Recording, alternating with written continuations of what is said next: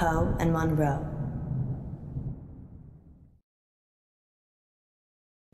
Maybe we should have a safe word. If you're worried, I'm worried I won't like it. then we should definitely have one. What do you think, Miss Baratsky? It's Madame.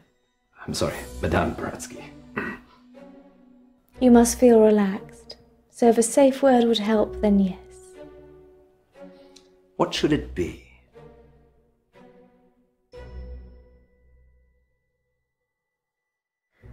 Clown. Thanks, Raspy. Raspy? That's what Poe calls him. It's how he talks. Places, everyone. And we're live in 3, 2... Welcome back. As promised, listeners, we have a special treat for you tonight. Madame Baratsky is a past lives regression therapist who claims to have helped hundreds of clients discover their previous selves, from ancient Egyptian concubines to Cold War spies. Welcome, Madame Baratsky. Thank you for having me. And of course, it wouldn't be our show without my better and more beautiful half. Say hello, Munro. Hello, Munro. Munro has bravely volunteered to be put to sleep by Madame Baratsky this evening. You make it sound like euthanasia.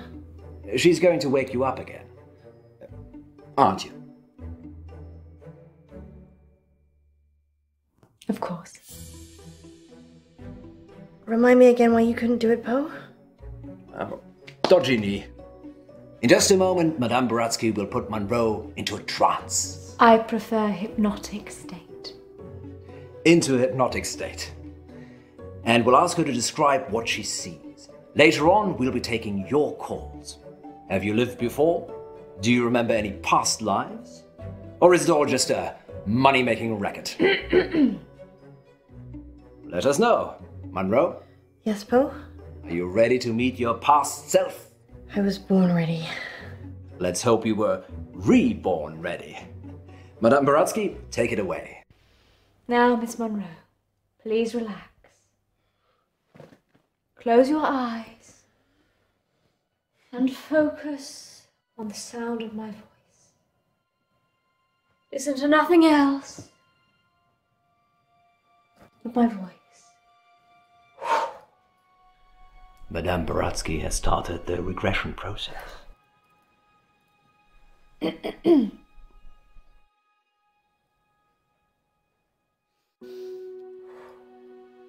Focus on your arms. Feel how heavy they are. Feel them sink into the chair and pull you into the deep, deep dark. Let the darkness consume you.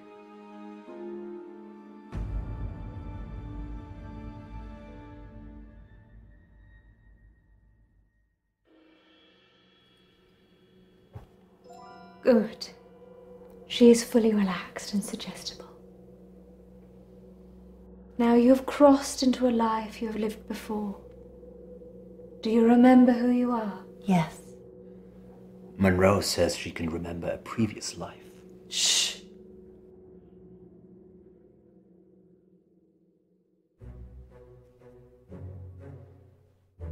Do not rush. Let the world come to you. Let it reveal itself to you.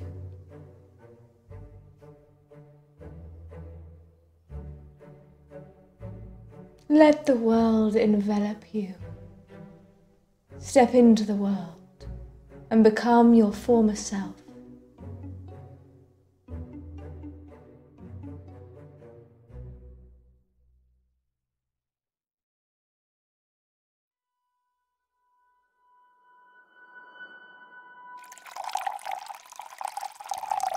Now tell me what you see.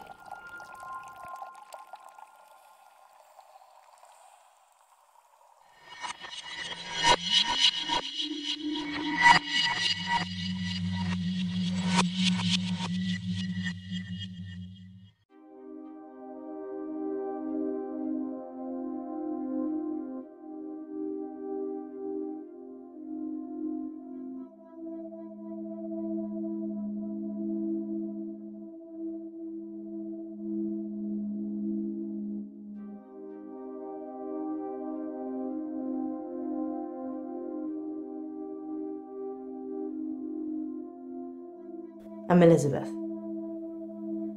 That's what you were going to ask, isn't it?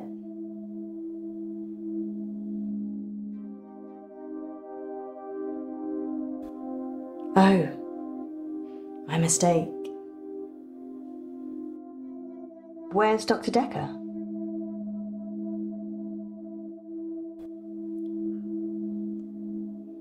You don't know, do you? It's okay. I was just being polite. It's nice to see a new face. What did he tell you about me?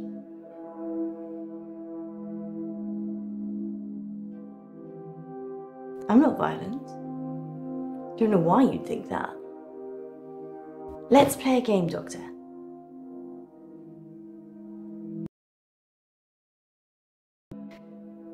You're very accommodating for a therapist. You think of something, and I'll get it.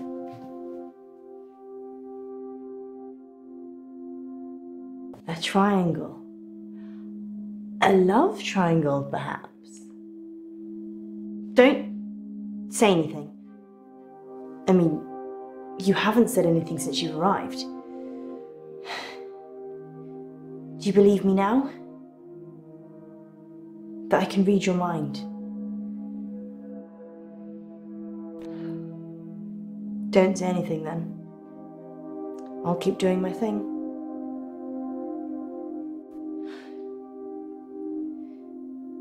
Something happened at work. The dry cleaner's in town. I can't switch it off. As soon as I lock eyes with a person, I get their thoughts.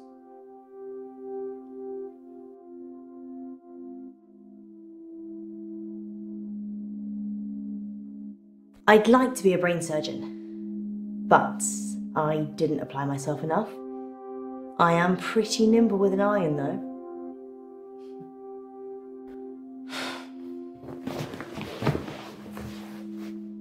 Anyway, there's this guy who walks in with a suit. It's got a stain on the trousers near the zipper. And all he's thinking when he drops them off is, Sharon can't pick these up, Sharon can't pick these up. So he starts screaming at me that he needs the hour service or he'll have me fired. So I call the manager.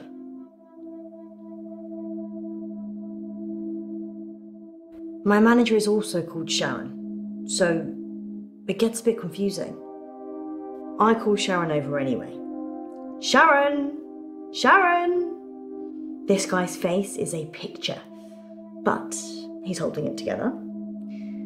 Sharon comes over preoccupied. She's thinking about the washing machines. She is the manager, so she normally does that, but this time was different. She was thinking about Nisha, spinning away in one of them.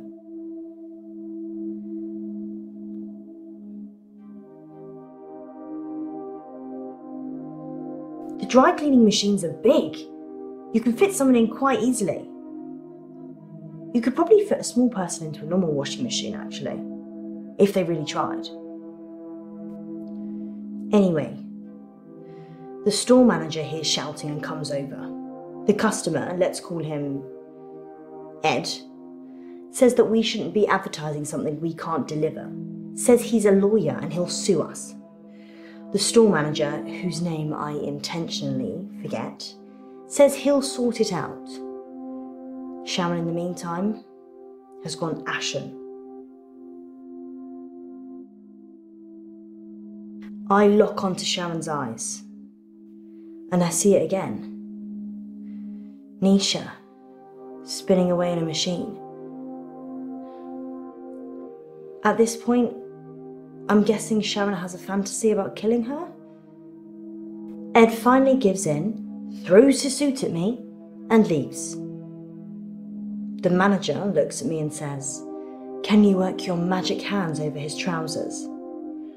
He's thinking of me topless, in a hot tub, but with way bigger breasts. And some other things I'd rather not remember. Knowing people's thoughts eats your soul.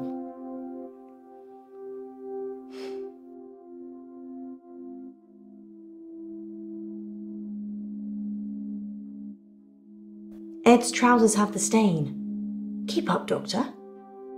Anyway, I take it round back to start working on it.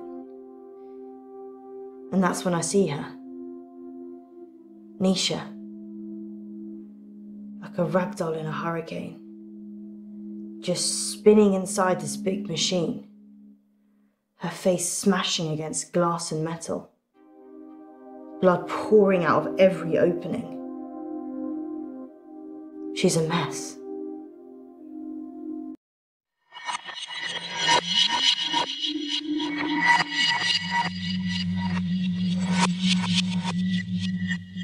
Can you see any jewelry? A ring, maybe? Yes. A ring. Good. I need you to get it for me. Do you understand? I understand. Well, this is fascinating, August. We'll be back with more of Munro's past life in just a moment. What's going on? I'm helping Ellis uncover her past. Why does she need to get this ring? Oh, it's just a technique I use. I think you should bring her back now. It would be dangerous at this point. Then do it at whatever point it won't be. Quiet. I'm trying to concentrate.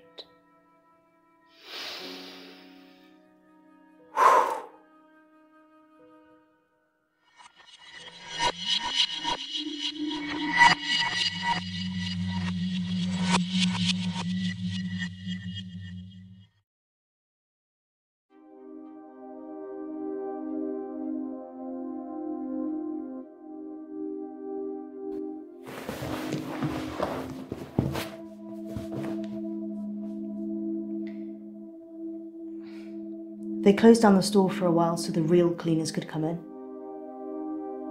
They got rid of all the blood. It wasn't just blood. Her skull had split open and was grating against the metal drum.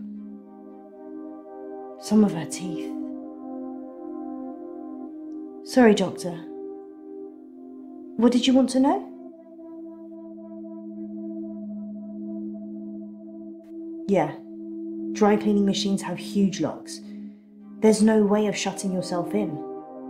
You really have to get a friend to help. Or manager. Sharon's fingerprints were the only ones on the machine. Actually, hers and Nisha's. The police thought she'd struggled against the machine trying to fight Sharon. Nobody heard anything though. Berg. Perchloroethylene. It's what they use in dry cleaning machines. But Nisha didn't drown. The spin cycle broke her spinal cord, so she was paralysed for a few minutes while her face mashed into everything. Shock probably got her first.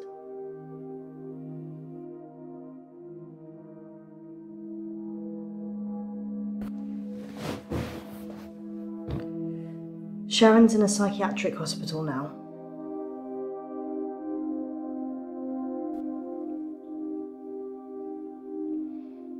They arrested Sharon for Nisha's murder. Sentenced to 18 years. One for each of Nisha's. Is that enough?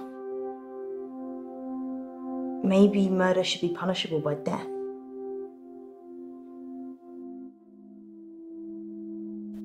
People don't change, do they? They just get worse.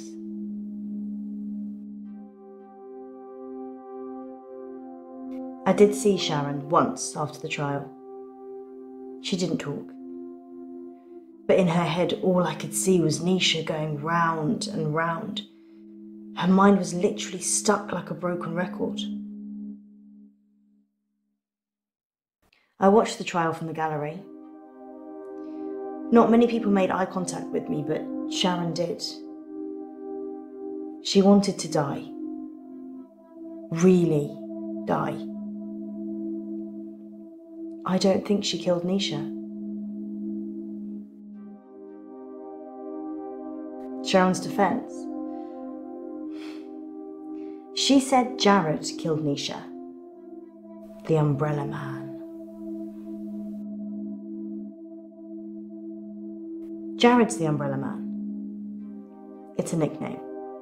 We were on a works do and it started raining, and then Jared pulls out this tiny umbrella out of nowhere and then gets handsy with any girl stupid enough to duck under it. Hence, Umbrella Man. Sharon's fingerprints were all over the machines, and her husband was having sex with Nisha. That's all the jury needed. Nobody saw her do it though. She just didn't have a good enough lawyer. People with money get away with murder all the time though, don't they? Is there anything rich people can't buy? Nisha worked for Sharon as a housemaid. That's how she met the husband. It's so cliche. Nisha was desperate for money, and he was desperate for attention. I never told anyone this, but Nisha charged Sharon's husband for sex.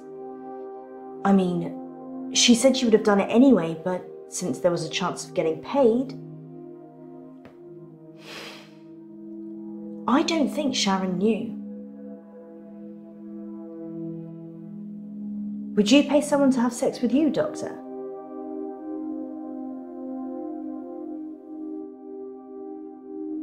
People pay people to have sex with them all the time.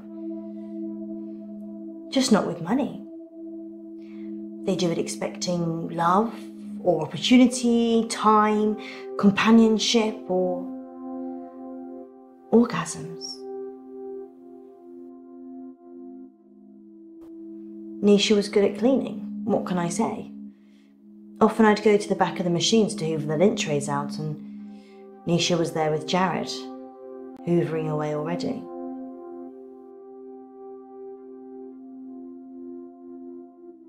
Nisha kissed me once, so I slapped her. She kissed me. It was assault. Don't judge me, Doctor. Do you know how hard it is to have a relationship when you know exactly what the other person is thinking? Everyone says they want total honesty and truth. They're lying. What did Nisha think about? Nisha thought about Jared a lot. She hated him, but she also wanted to sleep with him at the same time. It's pretty common. I'm sure there's an interesting scientific term for it. Yeah, angry sex or anger sex. I'd probably take either right now. Nisha was asking for it, wasn't she? I mean, if your partner's cheating on you, you murder their fling, right? Exactly. She'd have killed her husband for sure. Why start with Nisha? It doesn't make any sense.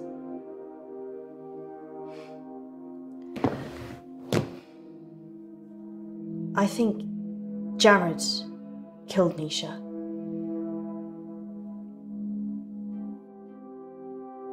I told you about the Umbrella Man. She hated him. But in a lady doth protest too much kind of way. Maybe he killed her. I saw Nisha's body in the machine.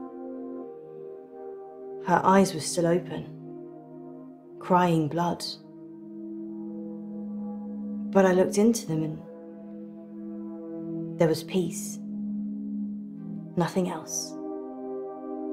Just peace.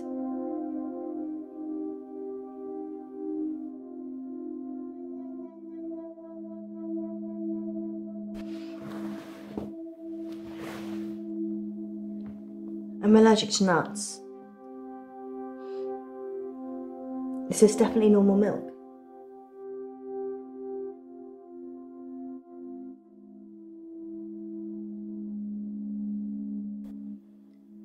The milk's a bit funny? Maybe it's on the turn.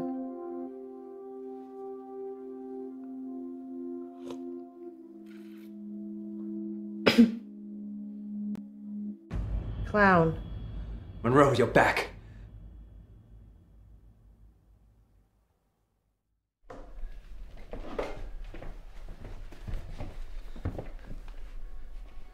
She's stuck between two selves. Can't you get her to wake up? If you want a fried egg for a mistress, She's not my mistress. she'll never be your wife.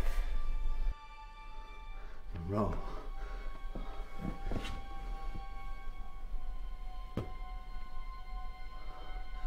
You can go in after her. Just sit down, please.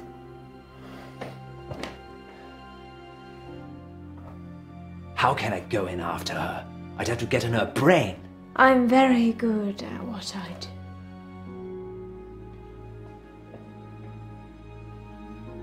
Sleep.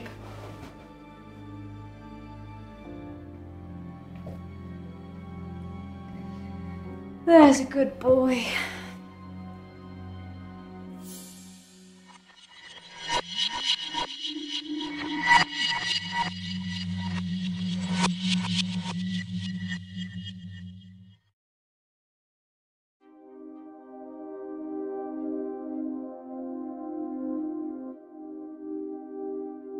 You want to see my ring? What? I don't remember wearing one. Shall I take it off?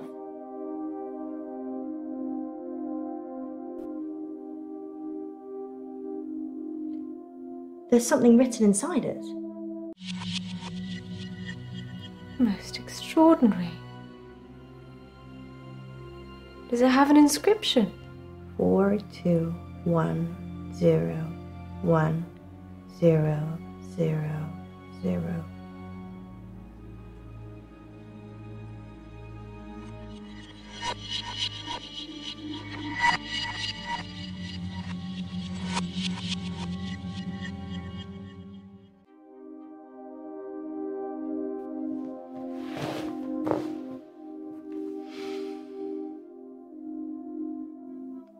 Jared, the Umbrella Man.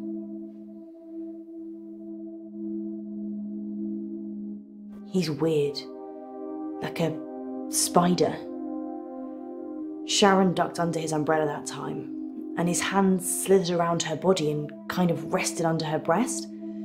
Everyone knew he was touching it, and Sharon just gave a weak smile and wriggled away. I tried to read his mind, but it was like a stereogram.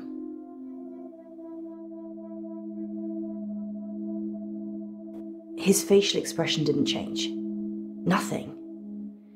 It was like he was wrapping his arms around his prey. He didn't seem to be particularly enjoying touching her breast, just for science. Jared's mind was a mess of coloured dots that didn't make any sense. I never knew what he was thinking, ever.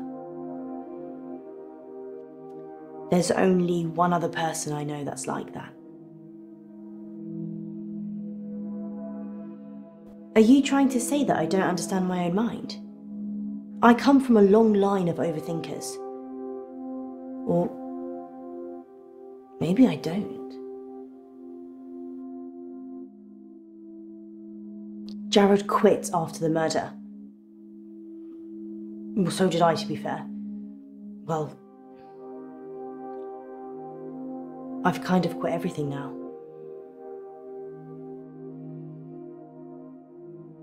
You can't just think of a question mark. If you've got a question, let me have it. People get like this, flustered when I can read their mind.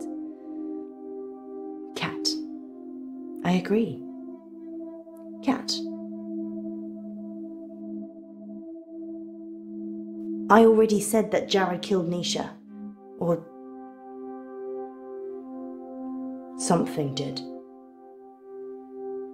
Do you believe in the supernatural? No. It's not science, is it? Jared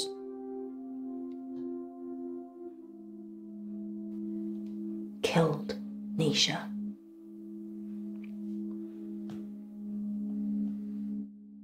Jared was the last person to see Nisha alive. I know something happened. What's the point of having this gift, as Dr. Decker calls it, if you can't help people with it? It's a curse. Doctor, I'm sorry, I need to go. I'm being raped. Sorry, I don't know what I'm saying. Sorry.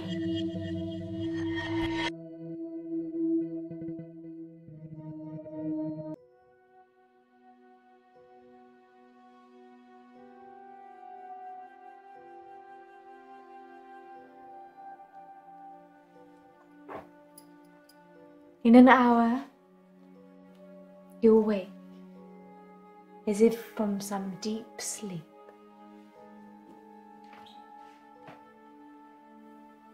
And I'll be gone.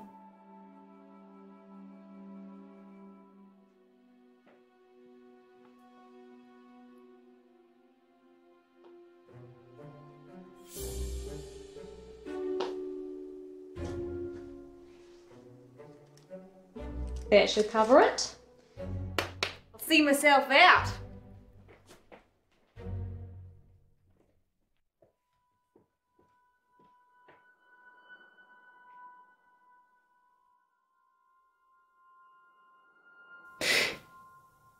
Dr. Decker. On that note, here's a message from our sponsor that you're sure to enjoy. Police are looking for Miss Buratsky. It's a shame she didn't stick around. Was she even licensed? She came highly recommended. From who? Herself, when she knocked on the door yesterday morning. You let a complete stranger take over my body? I didn't know what she was going to do. I feel so violated. I can't even tell our listeners. We were robbed. She literally took my wallet and your purse. I know. But that was everything I had. And that wasn't all she took. What else is gone? My adoption papers. What? My adoption papers are missing. I didn't know you were adopted. Well, I am. I'm not ashamed to say it. Sorry, Poe, I wasn't suggesting that. It's unsettling when someone takes something so personal. Just who does she think she is? A past lives travel agent who robbed us whilst we were dreaming. But it wasn't a dream. You were there. You and me. Yes, just like Wizard of Oz. Maybe the reason the people looked familiar is because you made it all up yourself. So, are we dreaming now or is this real? I can't tell anymore. Want me to give you a squeeze? No, this is real. How can you be so sure? Because in my dreams you're much more of a charmer. And richer, I'd imagine. Too soon, Poe. Too soon. Next time on Dark Nights with Poe and Munro. You're live on air, Line 1. There was an animal in the road, howling, like a wolf. He said it was a hairy animal. Size of a man. And the moon was full. We're going werewolf hunting. I'm Casper Light. You have to stay away from Wolf Lane.